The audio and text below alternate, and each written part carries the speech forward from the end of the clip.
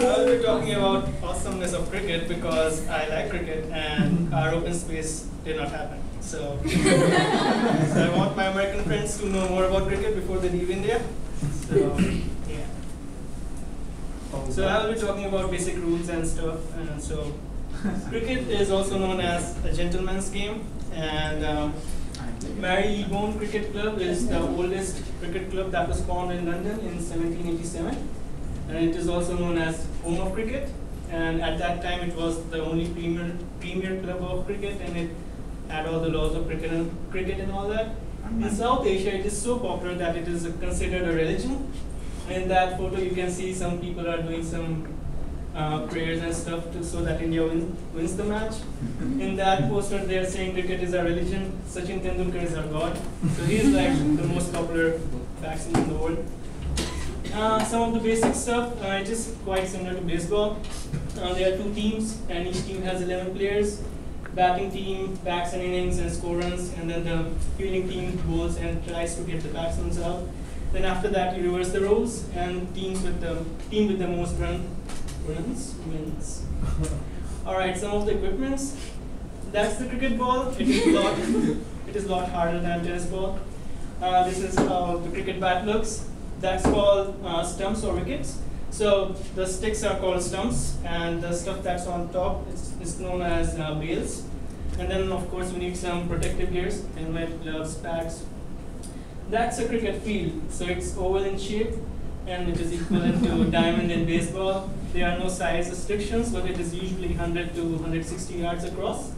And then we have pitch in the center, which is equivalent to inside baseline, and that is where action takes place. So some more stuff about pitch.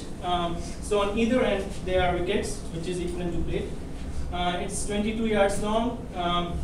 This is the batting crease. This is the bowling crease. Batting crease is home plate.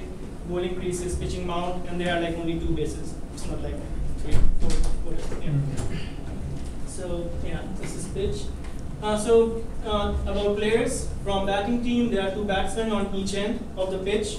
The batsman who is facing the bowler is called striker, which is equivalent to home base, and the non-striker, which is on the other end, is other base. So 2 bases. So that's the guy who's a striker. From fielding team, there is 1 bowler, which is pitcher in baseball. There's a guy behind the striker catching the ball. He's known as wicket keeper. And other than that, there are 9 fielders on the field. Wicket keeper and bowler, they are also considered fielders. And that's Bertley is like one of the fastest bowlers in the world. So how do you play? So 1 ball. So the bowler balls at the striker, and the striker wants to hit the ball with the bat. So either you will score the run, or you want to score the run, or you'll get out.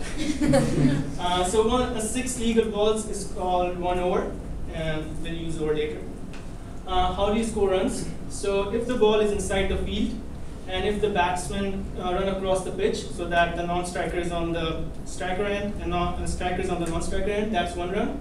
So you can run 1, 2, 3, or 4 runs.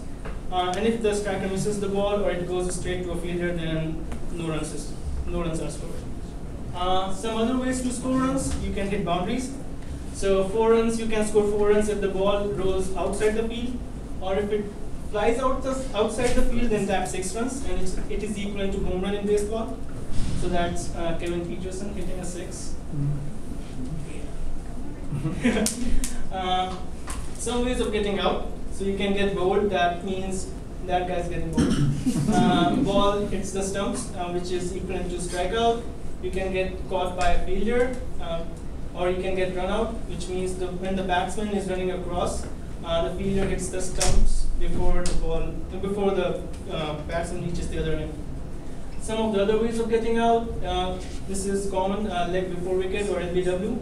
So if the striker does not hit the ball, but the ball hits the striker, and if the ball is going to hit the stumps, then it's out, and you have to appeal. How was that? Umpire. So some different formats of cricket. Test cricket is the most prestigious format of cricket. It lasts up to 5 days. 1 innings is when all 10 batsmen get out.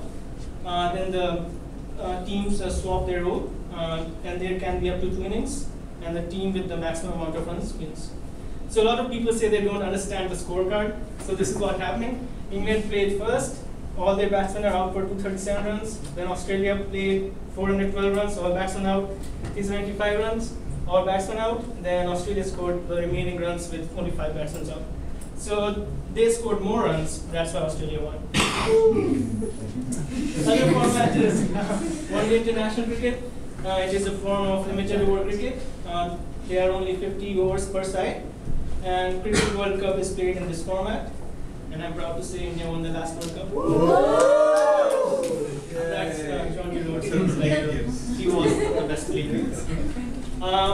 This is the most recent form of cricket, and it is also getting very popular. The first one was played in February 2005, so it's pretty recent. And it is more athletic and explosive form of cricket.